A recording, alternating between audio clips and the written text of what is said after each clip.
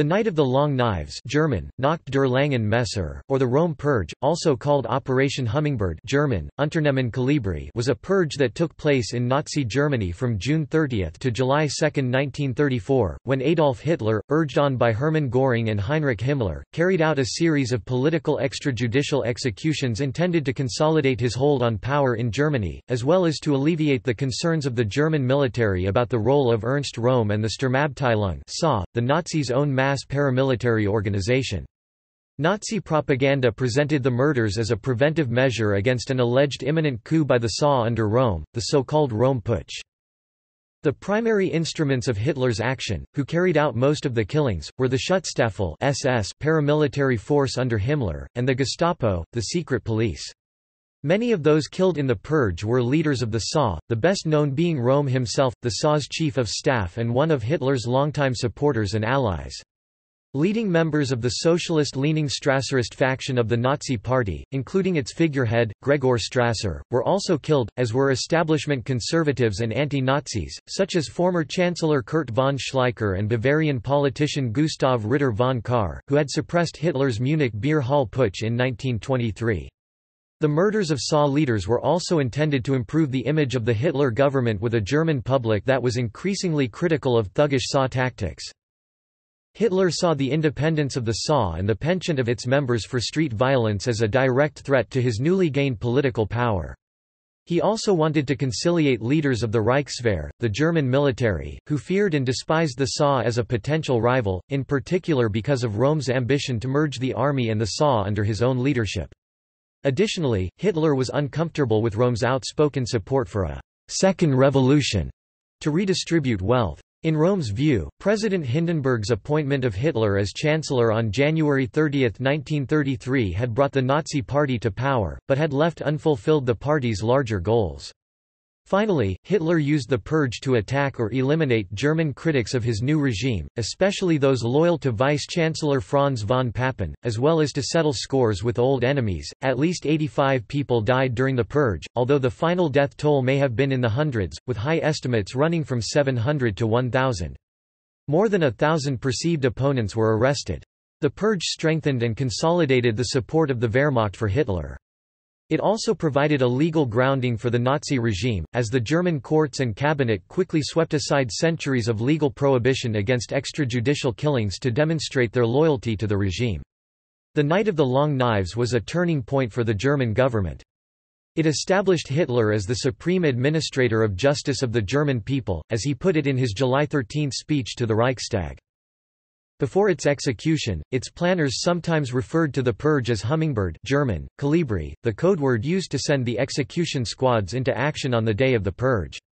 The codename for the operation appears to have been chosen arbitrarily. The phrase, "Night of the Long Knives," in the German language predates the killings and refers generally to acts of vengeance.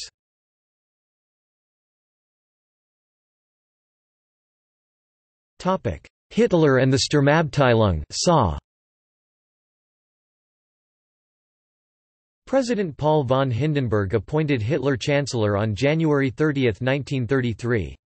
Over the next few months, during the so-called Gleichschaltung, Hitler dispensed with the need for the Reichstag of the Weimar Republic as a legislative body and eliminated all rival political parties in Germany, so that by the middle of 1933 the country had become a one-party state under his direction and control. Hitler did not exercise absolute power, however, despite his swift consolidation of political authority. As Chancellor, Hitler did not command the army, which remained under the formal leadership of Hindenburg, a highly respected veteran field marshal. While many officers were impressed by Hitler's promises of an expanded army, a return to conscription, and a more aggressive foreign policy, the army continued to guard its traditions of independence during the early years of the Nazi regime. To a lesser extent, the Sturmabteilung SA, a Nazi paramilitary organization, remained somewhat autonomous within the party. The SA evolved out of the remnants of the Freikorps movement of the post-World War I years. The Freikorps were nationalistic organizations primarily composed of disaffected, disenchanted, and angry German combat veterans founded by the government in January 1919 to deal with the threat of a communist revolution when it appeared that there was a lack of loyal troops. A very large number of the Freikorps believed that the November Revolution had betrayed them when Germany was alleged to be on the verge of victory in 1918. Hence, the Freikorps were in opposition to the new Weimar Republic, which was born as a result of the November Revolution, and whose founders were contemptuously called November criminals. Captain Ernst Röhm of the Reichswehr served as the liaison with the Bavarian Freikorps. Röhm was given the nickname, the Machine Gun King of Bavaria, in the early 1920s, since he was responsible for storing and issuing illegal machine guns to the Bavarian Freikorps units. Röhm left the Reichswehr in 1923 and later became commander of the SA. During the 1920s and 1930s, the SA functioned as a private militia used by Hitler to intimidate rivals and disrupt the meetings of competing political parties, especially those of the Social Democrats and the Communists. Also known as the Brownshirts, or Stormtroopers, the SA became notorious for their street battles with the Communists. The violent confrontations between the two contributed to the destabilization of Germany's interwar experiment with democracy, the Weimar Republic. In June 1932, one of the worst months of political violence, there were more than 400 street battles, resulting in 82 deaths. Hitler's appointment as chancellor, followed by the suppression of all political parties except the Nazis, did not end the violence of the stormtroopers. Deprived of Communist Party meetings to disrupt, the stormtroopers would sometimes run riot in the streets after a night of drinking. They would attack passers-by, and then attack the police who were called to stop them. Complaints of overbearing and loutish behavior by stormtroopers became common by the middle of 1933. The Foreign Office even complained of instances where brownshirts manhandled foreign diplomats. Hitler's move would be to strengthen his position with the army by moving against its nemesis, the SA. On July 6, 1933, at a gathering of high-ranking Nazi officials, Hitler declared the success of the National Socialist, or Nazi, Brown Revolution. Now that the NSDAP had seized the reins of power in Germany, he said, it was time to consolidate its control. Hitler told the gathered officials, "The stream of revolution has been undammed, but it must be channeled into the secure bed of evolution." Hitler's speech signaled his intention to reign in the SA, whose ranks had grown rapidly in the early 1930s. This would not prove to be simple, however, as the SA made up a large part of Nazism's most devoted followers. The SA traced its dramatic rise in numbers in part to the onset of the Great Depression, when many German citizens lost both their jobs and their faith in traditional institutions. While Nazism was not exclusively, or even primarily, a working-class phenomenon, the SA fulfilled the yearning of many unemployed workers for class solidarity and nationalist fervor. Many stormtroopers believed in the socialist promise of National Socialism and expected the Nazi regime to take more radical economic action, such as breaking up the vast landed estates of the aristocracy. When the Nazi regime did not take such steps, those who had expected an economic as well as a political revolution were disillusioned.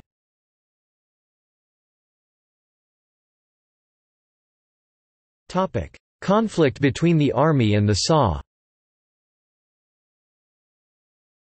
No one in the SA spoke more loudly for a continuation of the German Revolution, as one prominent stormtrooper put it, than Röhm. Röhm, as one of the earliest members of the Nazi Party, had participated in the Munich Beer Hall Putsch, an attempt by Hitler to seize power by force in 1923. A combat veteran of World War I, Röhm had recently boasted that he would execute 12 men in retaliation for the killing of any stormtrooper. Röhm saw violence as a means to political ends. He took seriously the socialist promise of National Socialism, and demanded that Hitler and the other party leaders initiate wide-ranging socialist reform in Germany. Not content solely with the leadership of the SA, Röhm lobbied Hitler to appoint him Minister of Defense, a position held by the conservative General Werner von Blomberg. Although nicknamed the «Rubber Lion» by some of his critics in the army for his devotion to Hitler, Blomberg was not a Nazi, and therefore represented a bridge between the army and the party. Blomberg and many of his fellow officers were recruited from the Prussian nobility, and regarded the SA as a plebeian rabble that threatened the army's traditional high status in German society. If the regular army showed contempt for the masses belonging to the SA, many stormtroopers returned the feeling, seeing the army as insufficiently committed to the National Socialist Revolution. Max Heydrich, and SA leader in Rummelsburg, denounced the army to his fellow brownshirts, telling them, "Some of the officers of the army are swine." Most officers are too old and have to be replaced by young ones. We want to wait till Papa Hindenburg is dead, and then the SA will march against the army." Despite such hostility between the brownshirts and the regular army, Blomberg and others in the military saw the SA as a source of raw recruits for an enlarged and revitalized army. Röhm, however, wanted to eliminate the generalship of the Prussian aristocracy altogether, using the SA to become the core of a new German military. With the army limited by the Treaty of Versailles to 100,000 soldiers, its leaders watched anxiously as membership in the SA surpassed 3 million men by the beginning of 1934. In January 1934, Röhm presented Blomberg with a memorandum demanding that the SA replace the regular army as the nation's ground forces, and that the Reichswehr become a training adjunct to the SA. In response, Hitler met Blomberg and the leadership of the SA and SS on February 28, 1934. Under pressure from Hitler, Röhm reluctantly signed a pledge stating that he recognized the supremacy of the Reichswehr over the SA. Hitler announced to those present that the SA would act as an auxiliary to the Reichswehr, not the other way around. After Hitler and most of the army officers had left, however, Röhm declared that he would not take instructions from the ridiculous corporal, a demeaning reference to Hitler. While Hitler did not take immediate action against Röhm for his intemperate outburst, it nonetheless deepened the rift between them.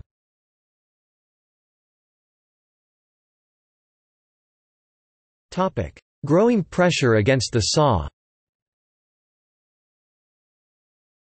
Despite his earlier agreement with Hitler, Röhm still clung to his vision of a new German army with the SA at its core.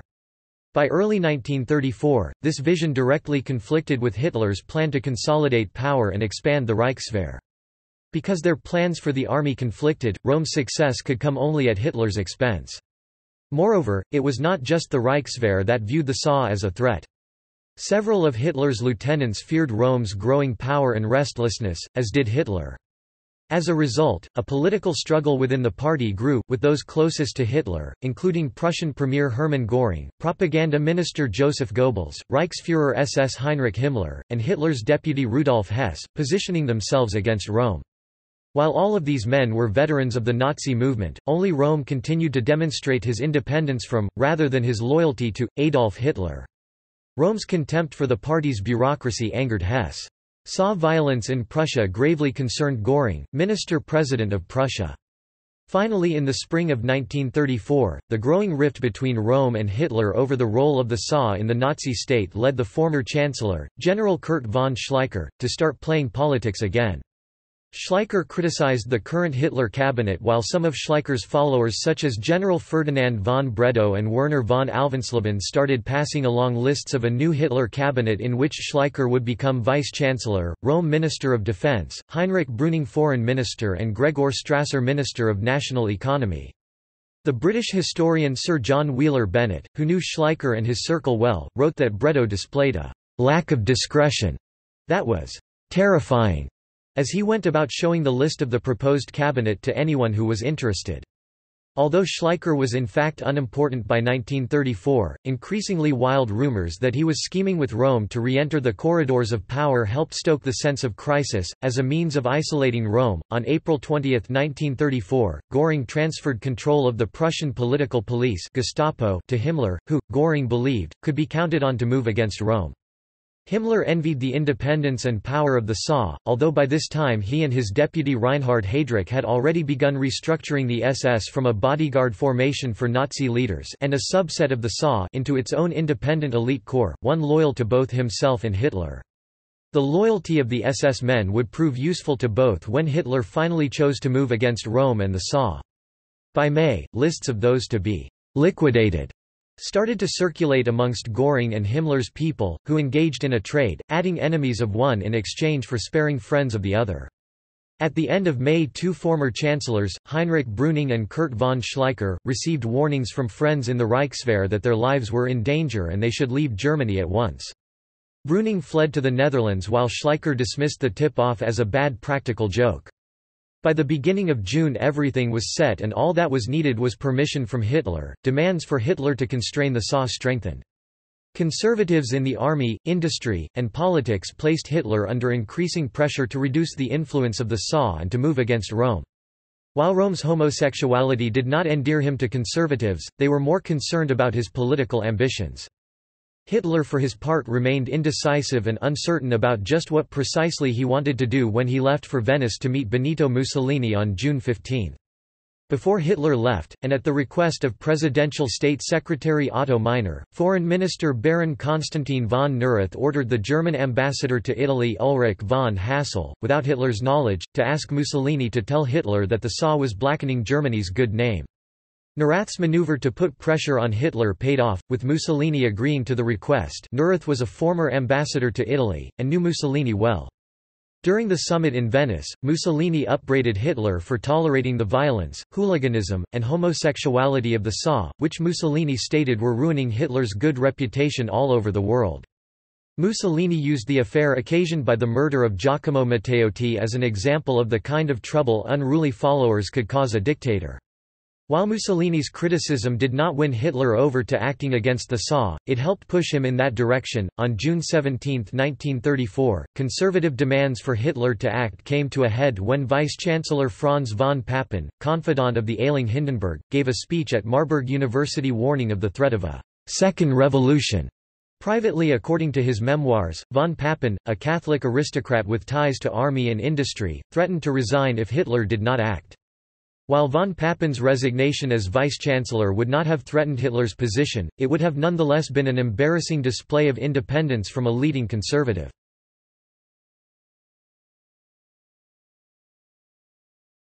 Heydrich and Himmler. In response to conservative pressure to constrain Röhm, Hitler left for Nüdich to meet with Hindenburg. Blomberg, who had been meeting with the president, uncharacteristically reproached Hitler for not having moved against Röhm earlier. He then told Hitler that Hindenburg was close to declaring martial law and turning the government over to the Reichswehr if Hitler did not take immediate steps against Röhm and his brownshirts. Hitler had hesitated for months in moving against Röhm, in part due to Röhm's visibility as the leader of a national militia with millions of members. However, the threat of a declaration of martial law from Hindenburg, the only person in Germany with the authority to potentially depose the Nazi regime, put Hitler under pressure to act. He left Nüdich with the intention of both destroying Röhm and settling scores with old enemies.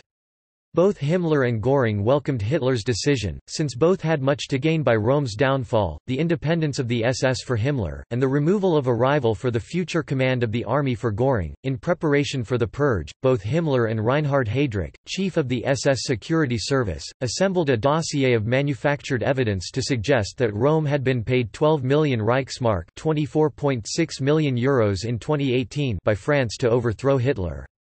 Leading officers in the SS were shown falsified evidence on June 24 that Röhm planned to use the SA to launch a plot against the government, Röhm Putsch. At Hitler's direction, Göring, Himmler, Heydrich, and Victor Lutz drew up lists of people in and outside the SA to be killed. One of the men Göring recruited to assist him was Willy Lehmann, a Gestapo official and NKVD spy. On June 25, General Werner von Fritsch placed the Reichswehr on the highest level of alert. On June 27, Hitler moved to secure the army's cooperation.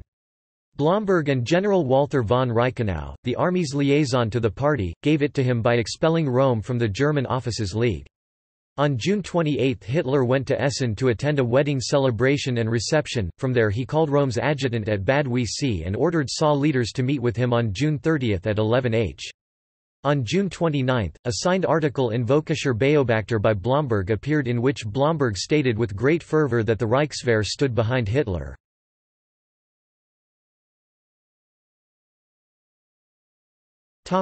Purge. At about 4:30 on June 30, 1934, Hitler and his entourage flew into Munich. From the airport they drove to the Bavarian Interior Ministry, where they assembled the leaders of an SA rampage that had taken place in city streets the night before. Enraged, Hitler tore the epaulettes off the shirt of Obergruppenführer August Schneidhuber, the chief of the Munich police, for failing to keep order in the city on the previous night.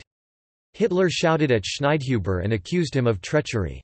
Schneidhuber was executed later that day. As the stormtroopers were hustled off to prison, Hitler assembled a large group of SS and regular police, and departed for the Hanselbauer Hotel in Bad Wiessee, where Ernst Röhm and his followers were staying.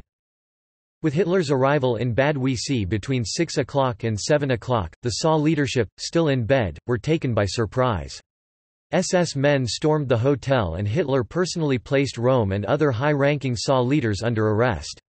According to Erich Kempka, Hitler turned Röhm over to two detectives holding pistols with the safety catch removed. The SS found Breslau SA leader Edmund Heinz in bed with an unidentified 18-year-old male SA senior troop leader. Goebbels emphasized this aspect in subsequent propaganda, justifying the purge as a crackdown on moral turpitude. Hitler ordered both Heinz and his partner taken outside the hotel and shot. Meanwhile, the SS arrested the other SA leaders as they left their train for the planned meeting with Röhm and Hitler. Although Hitler presented no evidence of a plot by Röhm to overthrow the regime, he nevertheless denounced the leadership of the SA. Arriving back at party headquarters in Munich, Hitler addressed the assembled crowd. Consumed with rage, Hitler denounced the worst treachery in world history. Hitler told the crowd that undisciplined and disobedient characters and asocial or diseased elements would be annihilated. The crowd, which included party members and many SA members fortunate enough to escape arrest, shouted its approval. Hess, present among the assembled, even volunteered to shoot the traitors. Joseph Goebbels, who had been with Hitler at Bad Wiessee, set the final phase of the plan in motion. Upon returning to Berlin, Goebbels telephoned Göring at 10 o'clock with the codeword Kolibri to let loose the execution squads on the rest of their unsuspecting victims. Sepp Dietrich received orders from Hitler for the Leibstandarte to form an execution squad and go to Stadelheim prison where certain SA leaders were being held. There in the prison courtyard, the Leibstandarte firing squad shot 5 SA generals and an SA colonel. Those not immediately executed were taken back to the Leibstandarte barracks at Lichterfeld, given 1-minute trials, and shot by a firing squad.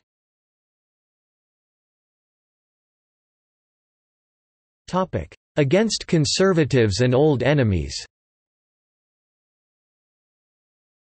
The regime did not limit itself to a purge of the SA.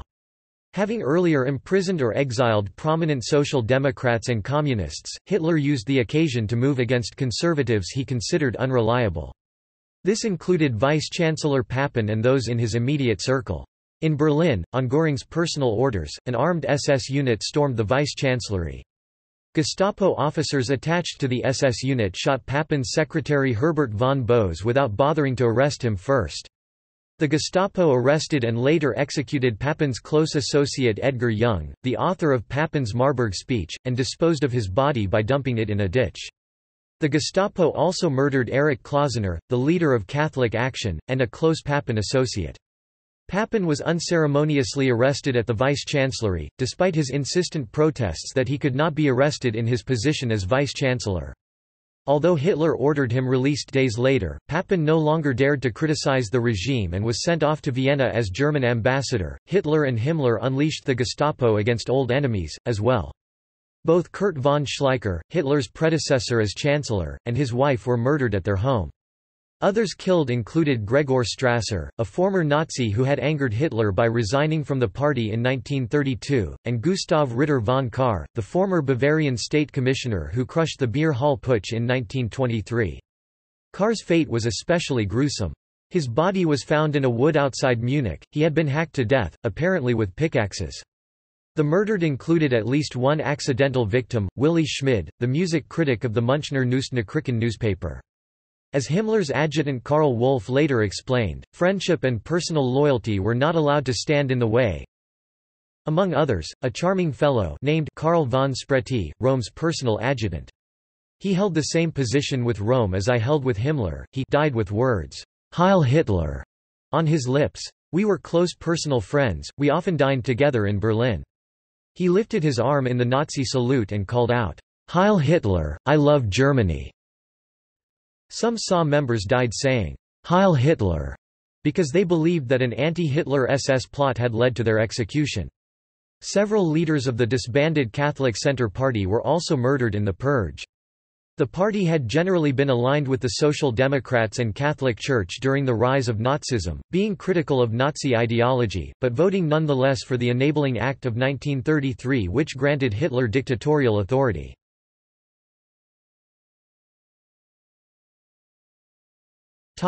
Röhm's fate. Röhm was held briefly at Stadelheim prison in Munich, while Hitler considered his future.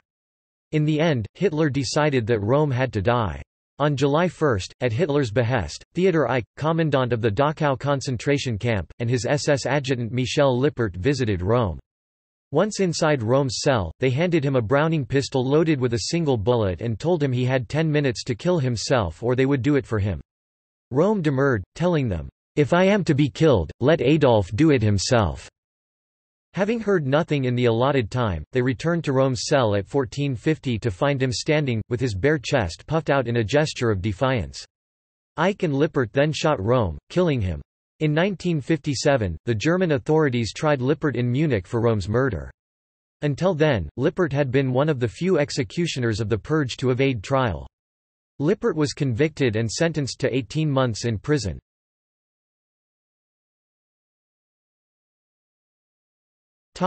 Aftermath. As the Purge claimed the lives of so many prominent Germans, it could hardly be kept secret. At first, its architects seemed split on how to handle the event. Göring instructed police stations to burn all documents concerning the action of the past 2 days. Meanwhile, Goebbels tried to prevent newspapers from publishing lists of the dead, but at the same time used a July 2 radio address to describe how Hitler had narrowly prevented Röhm and Schleicher from overthrowing the government and throwing the country into turmoil. Then, on July 13, 1934, Hitler justified the Purge in a nationally broadcast speech to the Reichstag. "If anyone reproaches me and asks why I did not resort to the regular courts of justice, then all I can say is this. In this hour I was responsible for the fate of the German people, and thereby I became the supreme judge of the German people. I gave the order to shoot the ringleaders in this treason, and I further gave the order to cauterize down to the raw flesh the ulcers of this poisoning of the wells in our domestic life. Let the nation know that its existence—which depends on its internal order and security—cannot be threatened with impunity by anyone. And let it be known for all time to come that if anyone raises his hand to strike the state, then certain death is his lot." Concerned with presenting the massacre as legally sanctioned, Hitler had the cabinet approve a measure on July 3 that declared, "The measures taken on June 30, July 1 and 2 to suppress treasonous assaults are legal as acts of self-defense by the state." Reich Justice Minister Franz Gürtner, a conservative who had been Bavarian Justice Minister in the years of the Weimar Republic, demonstrated his loyalty to the new regime by drafting the statute, which added a legal veneer to the Purge.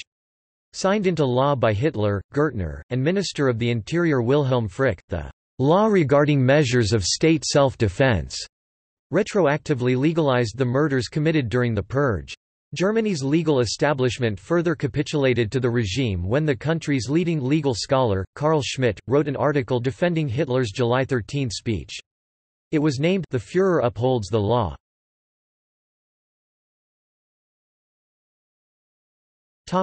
Reaction.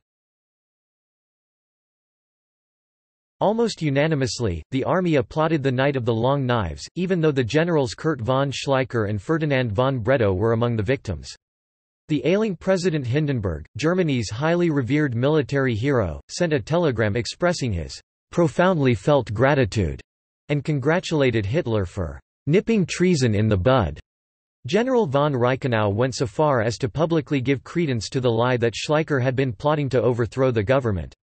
In his speech to the Reichstag on July 13 justifying his actions, Hitler denounced Schleicher for conspiring with Ernst Röhm to overthrow the government. Hitler alleged both were traitors working in the pay of France. Since Schleicher was a good friend of the French ambassador André-François Poncet, and because of his reputation for intrigue, the claim that Schleicher was working for France had enough surface plausibility for most Germans to accept it. François Poncet was not declared persona non grata as would have been usual if an ambassador were involved in a plot against his host government. The army's support for the Purge, however, would have far-reaching consequences for the institution. The humbling of the SA ended the threat it had posed to the army, but, by standing by Hitler during the Purge, the army bound itself more tightly to the Nazi regime. One retired captain, Erwin Planck, seemed to realize this. "If you look on without lifting a finger," he said to his friend, General Werner von Fritsch, "you will meet the same fate sooner or later." Another rare exception was Field Marshal August von Mackensen, who spoke about the murders of Schleicher and Bredow at the annual General Staff Society meeting in February 1935 after they had been rehabilitated by Hitler in early January 1935. Rumors about the Night of the Long Knives rapidly spread. Although many Germans approached the official news of the events as described by Joseph Goebbels with a great deal of skepticism, many others took the regime at its word, and believed that Hitler had saved Germany from a descent into chaos. Louise Solmitz, a Hamburg schoolteacher, echoed the sentiments of many Germans when she cited Hitler's personal courage, decisiveness and effectiveness in her private diary. She even compared him to Frederick the Great, the 18th-century king of Prussia. Others were appalled at the scale of the executions and at the relative complacency of many of their fellow Germans. "A very calm and easy-going mailman," the diarist Victor Klemperer wrote, "who is not at all National Socialist, said, well, he simply sentenced them." It did not escape Klemperer's notice that many of the victims had played a role in bringing Hitler to power. "A chancellor," he wrote, "sentences and shoots members of his own private army." The extent of the massacre and the relative ubiquity of the Gestapo, however, meant that those who disapproved of the purge generally kept quiet about it. Among the few exceptions were General Kurt von Hammerstein-Equord and Field Marshal August von Mackensen, who started a campaign to have Schleicher rehabilitated by Hitler. Hammerstein, who was a close friend of Schleicher, had been much offended at Schleicher's funeral when the SS refused to allow him to attend the service and confiscated the wreaths that the mourners had brought. Besides working for the rehabilitation of Schleicher and Bredow, Hammerstein and Mackensen sent a memo to Hindenburg on July 18 setting out in considerable detail the circumstances of the murders of the two generals and noted that Papen had barely escaped. The memo went on to demand that Hindenburg punish those responsible, and criticized Blomberg for his outspoken support of the murders of Schleicher and Bredow. Finally, Hammerstein and Mackensen asked that Hindenburg reorganize the government by firing Baron Konstantin von Neurath, Robert Ley, Hermann Göring, Werner von Blomberg, Joseph Goebbels and Richard Walther Darré from the cabinet. Instead, the memo asked that Hindenburg create a directorate to rule Germany comprising the Chancellor, who was not named, General Werner von Fritsch as Vice-Chancellor, Hammerstein as Minister of Defense, the Minister for National Economy also unnamed, and Rudolf Nadolny as Foreign Minister. The request that Neurath be replaced by Nadolny, the former ambassador to Moscow who had resigned earlier that year in protest against Hitler's anti-Soviet foreign policy, indicated that Hammerstein and Mackensen wanted a return to the distant friendliness towards the Soviet Union that existed until 1933. Mackensen and Hammerstein ended their memo with, "Excellency, the gravity of the moment has compelled us to appeal to you as our supreme commander. The destiny of our country is at stake. Your Excellency has thrice before saved Germany from foundering, at Tannenberg, at the end of the war and at the moment of your election as Reich President. Excellency, save Germany for the fourth time. The undersigned generals and senior officers swear to preserve to the last breath their loyalty to you and the fatherland." Hindenburg never responded to the memo, and it remains unclear whether he even saw it, as Otto Meiner, who decided that his future was aligned with the Nazis, may not have passed it along. It is noteworthy that even those officers who were most offended by the killings, like Hammerstein and Mackensen, did not blame the purge on Hitler, whom they wanted to see continue as Chancellor, and at most wanted a reorganization of the cabinet to remove some of Hitler's more radical followers. In late 1934–early 1935, Werner von Fritsch and Werner von Blomberg, who had been shamed into joining Hammerstein and Mackensen's rehabilitation campaign, successfully pressured Hitler into rehabilitating generals von Schleicher and von Bredow. Fritsch and Blomberg suddenly now claimed at the end of 1934 that as army officers they could not stand the exceedingly violent press attacks on Schleicher and Bredow that had been going on since July, which portrayed them as the vilest traitors, working against the fatherland in the pay of France. In a speech given on January 3, 1935 at the Berlin State Opera, Hitler stated that Schleicher and Bredow had been shot in error on the basis of false information, and that their names were to be restored to the honor rolls of their regiments at once. Hitler's speech was not reported in the German press, but the army was appeased by the speech. However, despite the rehabilitation of the two murdered officers, the Nazis continued in private to accuse Schleicher of high treason.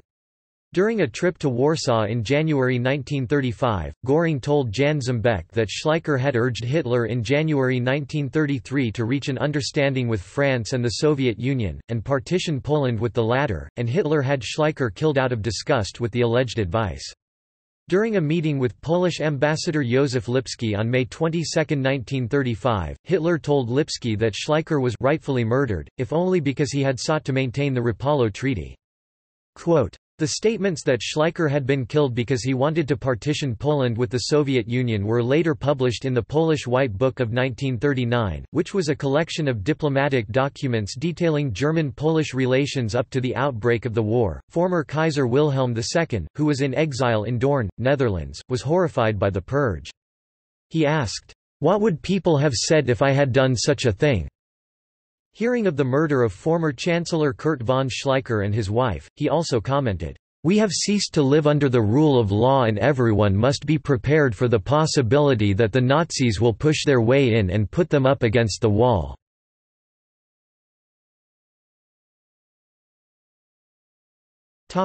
SA leadership. Hitler named Victor Lutz to replace Röhm as head of the SA.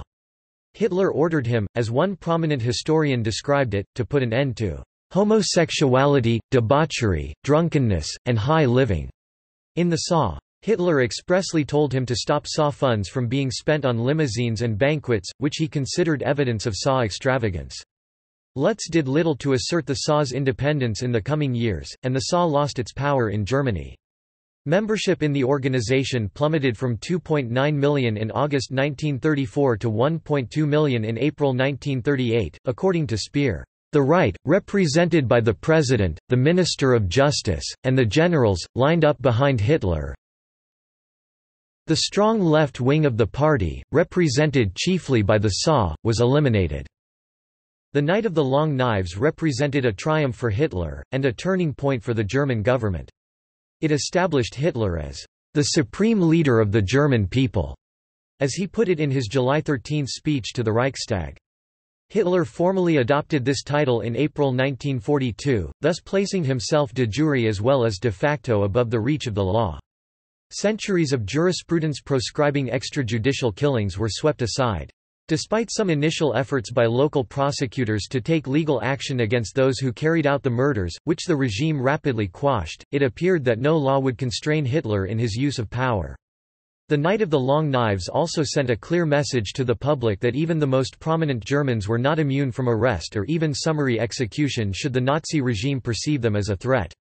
In this manner, the Purge established a pattern of violence that would characterize the Nazi regime. Rome was purged from all Nazi propaganda, such as the Victory of Faith, the Leni Riefenstahl film about the 1933 Nuremberg Rally, which showed Rome frequently alongside Hitler. A copy of the original survived and was found in the United Kingdom many years later.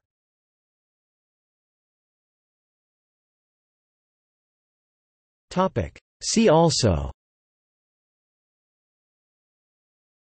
The Damned 1969 film, Glossary of Nazi Germany, List of Nazi Party leaders and officials, Der Sieg des Glaubens, Victims of the Night of the Long Knives, White Book of the Purge.